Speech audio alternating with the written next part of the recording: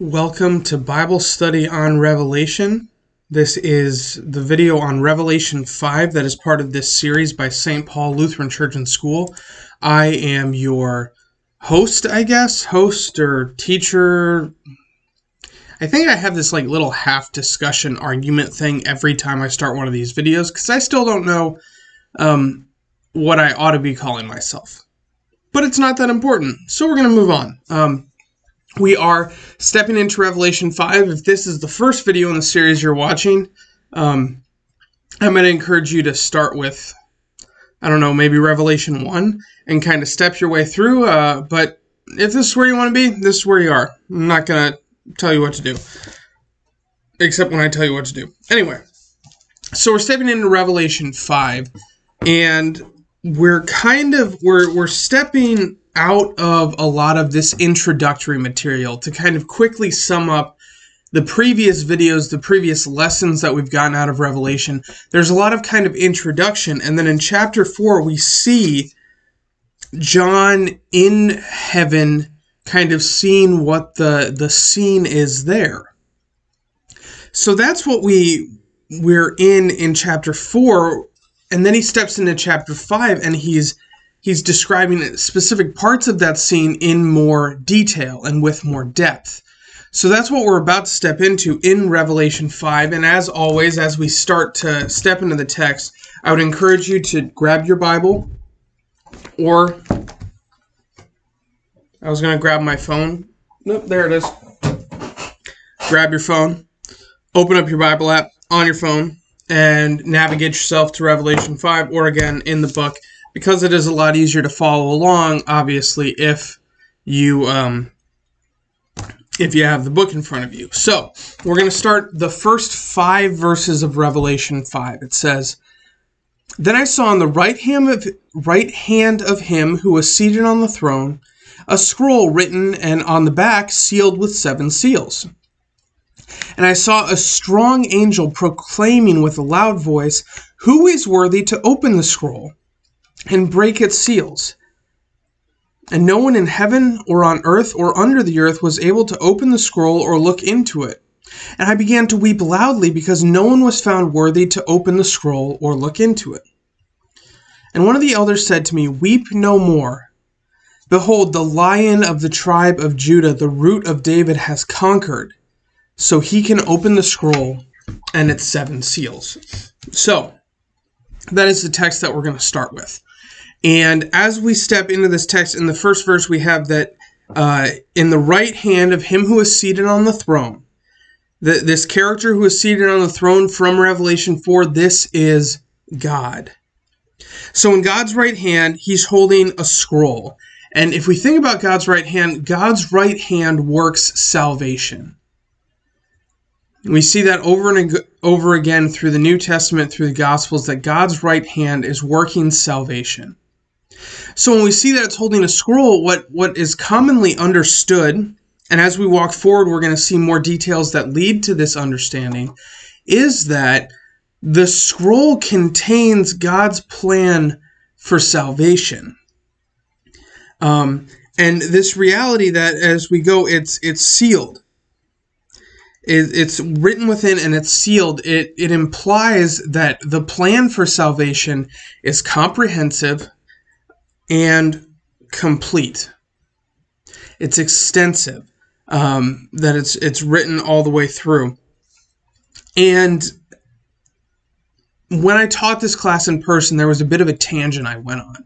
And I'm going to go on it again because I think it's a tangent, worth pursuing. It's not directly connected to the text, but I think it's kind of an interesting side note.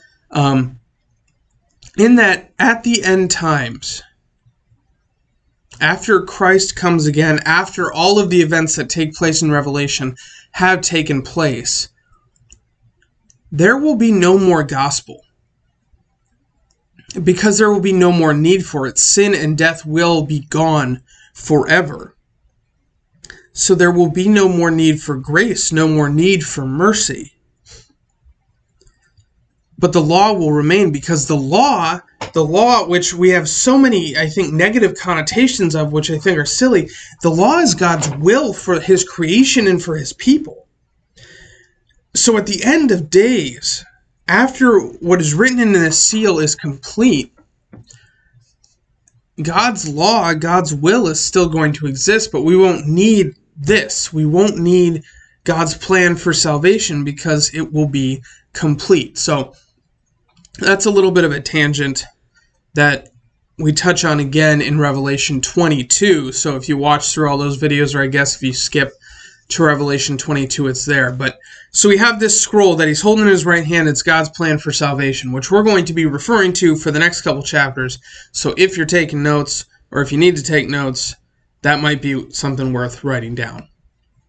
Anyway, so this scroll is sealed with 7 seals. Now, there are a couple reasons for this. Number one, 7 is a number of completeness. It's kind of a divine number of completeness.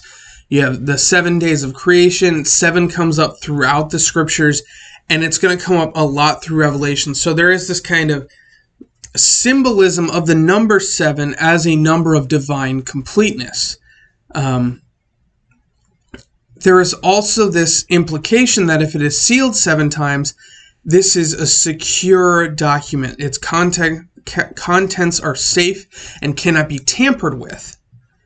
So in addition to kind of the symbolism of the number 7, the seals assure us of the safety and the security of our salvation and God's plan for our salvation, that no one can mess with it. And finally, what is really interesting is this connection actually to Roman civil law, which John would have been under at the time. He would have had some understanding of. Roman civil law sealed a last will and testament with 7 seals.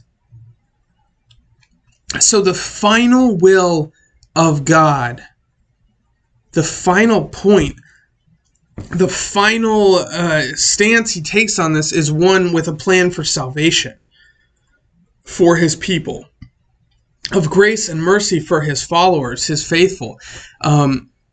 So he's not going to go back on this. He's not going to change his mind and say, I'm just kidding. I'm not actually going to save you. This is his final and abiding will. So that's a kind of cool connection there. But then, as we see, no one is worthy to open it. No one is capable of opening this, no figure in all creation, not even the angels, because there's this reality, and there's the connection here, that no one is able to complete the plan for salvation except for God himself. Which is why Jesus came in the first place. It's why we have this gospel. It's why we follow him. It's because God is the only one capable of following through on his plan for salvation, of opening this scroll, and he does. That is what Jesus Christ does. And this, we're getting at the whole point of the book of Revelation here. It is a final pointing toward and summary of Jesus' ministry, of Jesus' gospel for us, his forgiveness, his grace, his mercy, his mission. So that's what we have when the elder intervenes and he says that someone can open this. This is one of 2 times in the book of Revelation that an elder intervenes. And like we talked about in Revelation 4, an elder doesn't really ever refer to an angel.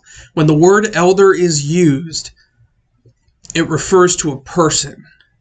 So probably one of the saints in heaven. And what's really interesting is both of these times that the elder is intervening, it occurs when the vision is closest to redemption and salvation.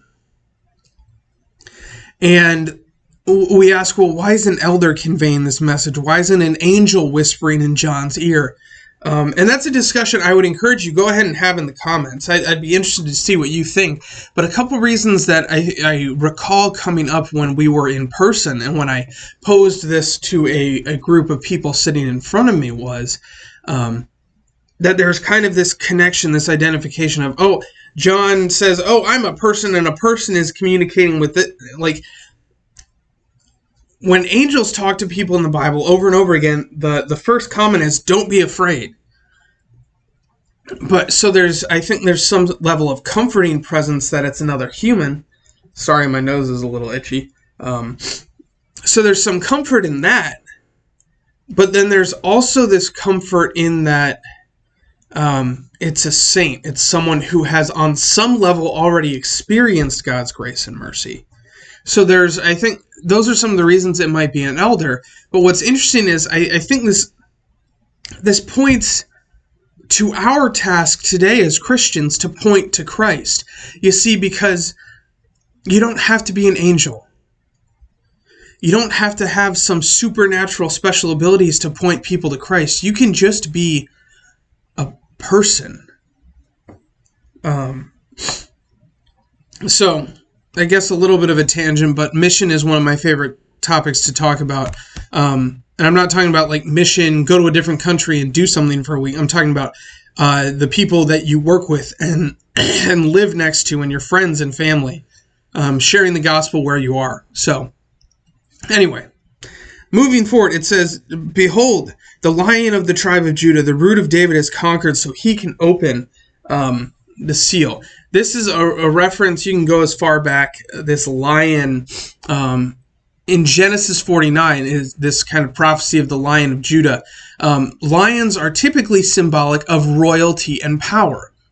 But this is a great opportunity for us to remember that when we're speaking metaphorically about God or about anything divine, our metaphors are imperfect. For example, we use the lion here, the Lion of Judah, to describe Christ. And we have these images that come to our mind of royalty and of power.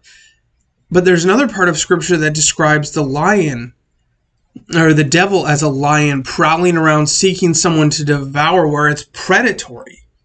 So our metaphors rely on different aspects of these things that we're more familiar with. But it's a good reminder to say our metaphors are imperfect. And we can't take them too far. We can't stretch them beyond their limits. So it's an interesting discussion. But here we have the Lion of Judah, especially referring to royalty and power, as is typical of the house of Judah. And then there's this reference, Root of David. This is calling Christ as a fulfillment of promise and prophecy to David. That's how it's addressing him. And what's really cool is that both of these titles touch Jews and Christians alike with their meaning. To Jews, this would have spoken to the prophecy. But then there's still this touch for Christians of the lion is still an accessible metaphor. David is still an accessible persona. But both of these draw on those Old Testament prophecies of the Christ. So that's what we have in these first 5 verses.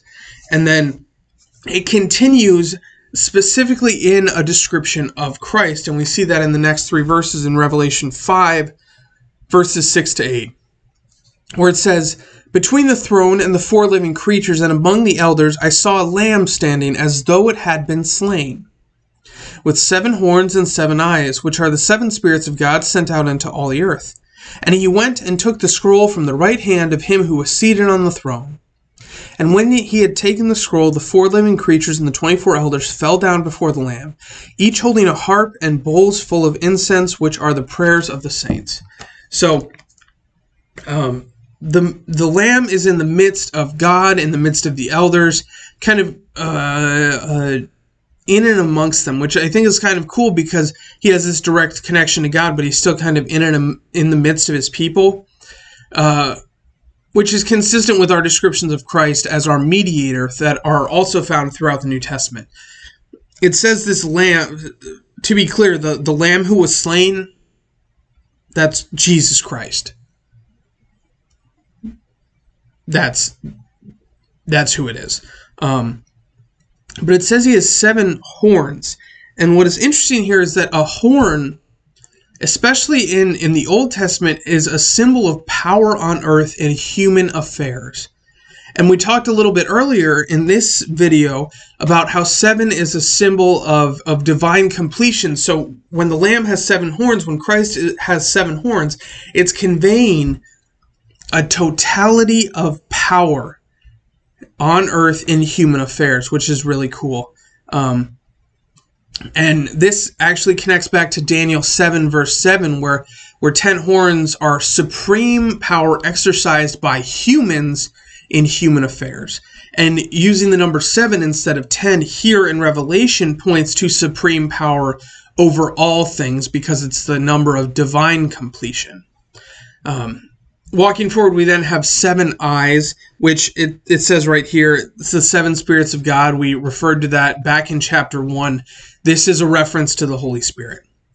So all of this is Christ working with the Holy Spirit in all authority and power. And he goes and he takes the scroll. The scroll contains the message to be revealed, and we're going to walk through what that looks like in the next couple chapters.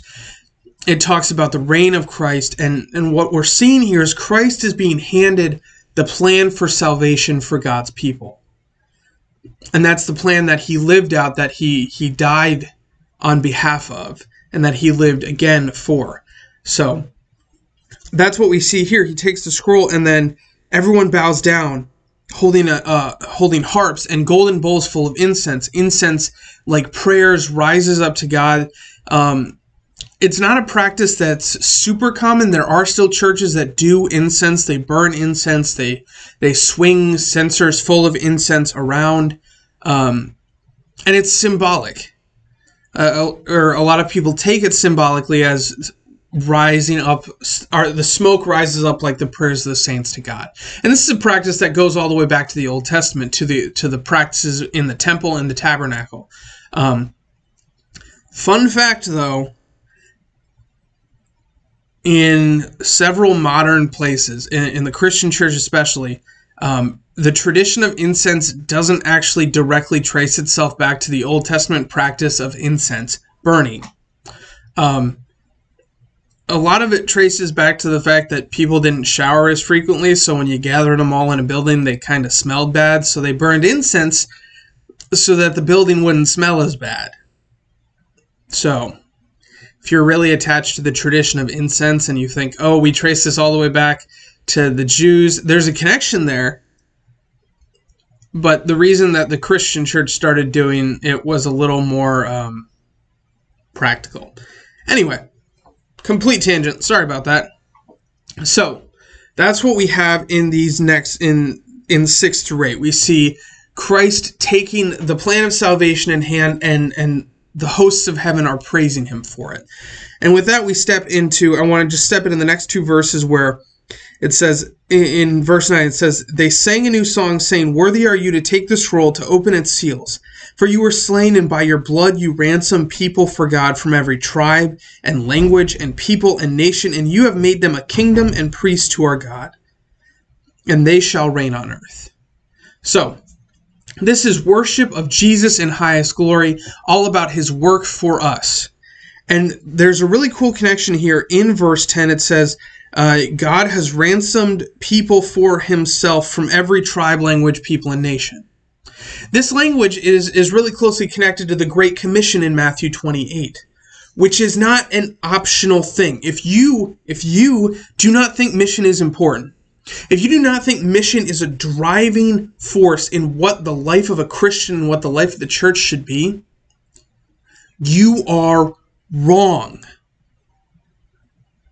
If you are sitting in your church, you are satisfied with just worshiping and going to your Bible study and not trying to reach out to anyone with the gospel, you are called to do better than that. You and I are called to reach out to the people in our lives who are not connected to the gospel of Jesus Christ, who are not faithful to Jesus Christ, and bring them before his throne. That is our call in Matthew 28. And if you can't tell, I'm pretty serious about this, because I know there are people out there who try and talk their way out of it. As it, no, we're just waiting for the clock to run out. We are called to go and make disciples of all nations, so that every tribe and language and people and nation can be here. Our mission is to go out and bring people into this community of the saints in heaven. And what brings us into that community together? It is the blood of the Lamb who was slain. For you were slain, and by your blood you ransomed people. He ransomed you. He ransomed me. He ransomed everyone who follows him. That is literally the only requirement, is that there is faith. You don't have to earn it. So this is the core of Revelation, is Christ's salvation for his people. And then it goes, you have made him a kingdom and priest to our God. We've talked about this before. This is not talking about an earthly kingdom. As far as the scriptures are concerned, God doesn't really care a whole lot about our earthly kingdoms. America is not God's chosen nation.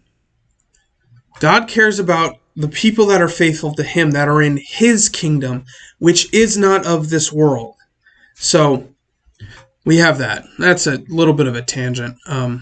Anyway, so to the next two verses of Revelation, verse 11 and 12 of chapter 5, we have, I looked, and I heard around the throne and the living creatures and the elders the voice of many angels, numbering myriads of myriads and thousands of thousands, saying with a loud voice, worthy is the Lamb who was slain to receive power, wealth, wisdom, might, honor, glory, and blessing. So this one's pretty quick to step through. Myriad of myriads. A myriad is actually, it's 10,000. So we're getting at millions of angels. Is that a specific number? I don't know. Doesn't really sound like it. It's just saying a lot of angels. And they're singing, they're praising the Lamb who was slain. This is Jesus. And there's a lot of symbolism in this title of the Lamb, because it goes back to the Old Testament, to the sacrificial system. Without the shedding of blood, there is no forgiveness of sins. So they sacrificed a lamb. And Jesus, who was the perfect lamb, was sacrificed, and with his shedding of blood, there is forgiveness of sins to all who believe. It's not a sacrifice that has to be repeated over and over again, because it was a perfect sacrifice. And if you want more details on that, I would encourage you to go check out Hebrews, because the author of Hebrews gets at that, really digs into that lamb connection, the connection with the Passover and stuff like that. And then we move to these 7 blessings of power, wealth, wisdom, might, honor, glory, and blessing. That's 7 blessings. I can count, I promise. 7, again, symbolizing fullness, and we have that here. So with that, we're going to step into the final 2 verses of this chapter, verses 13 and 14, and it says, I heard every creature in heaven and on earth and under the earth and in the sea and all that's in them saying, to him who sits on the throne and to the Lamb be blessing, honor, glory, and might forever and ever. And the 4 living creatures said, Amen. And the elders fell down and worshipped. So, who's not worshiping? No one is excluded from this. Everyone on earth, so I guess those in hell are not included in this number, but everyone in any part of the earth or in heaven is covered here. Everything is worshiping, and all that is in them. So the question I want to leave you with, and this is what I want to end our Bible study on, is if all of creation is praising God, why don't we do it with our daily lives? Why do we do things that dishonor his name? We're identified with him as Christians. We ought to be acting like it. We ought to be showing our neighbors love and empathy and always giving them the benefit of the doubt and being kind and peaceful and joyful and gentle and all of the fruits of the Spirit. We should be epitomizing this. We should be worshiping him with everything we do. So that's the challenge I have for you with this week, this video session, however you're watching them. So that is where we're going to close on. Thank you for your time. I hope this was helpful for you. If it was helpful for you, go ahead and give it a like so that we know it's been worthwhile. A little bit of ego stroking, I guess. If you are interested in more of the things St. Paul does, especially if you're a visitor to the page and this is kind of your first interaction with us, this page is managed and run by St. Paul Lutheran Church and School in Boca Raton, Florida, and there is a lot of content that we do. We have live worship services, we have daily devotions, we have the Revelation Bible study. There's a Bible study that Pastor Andrew is doing kind of the foundations of the Christian faith and what it means to be a Christian, what it means to be faithful to God. So we have that.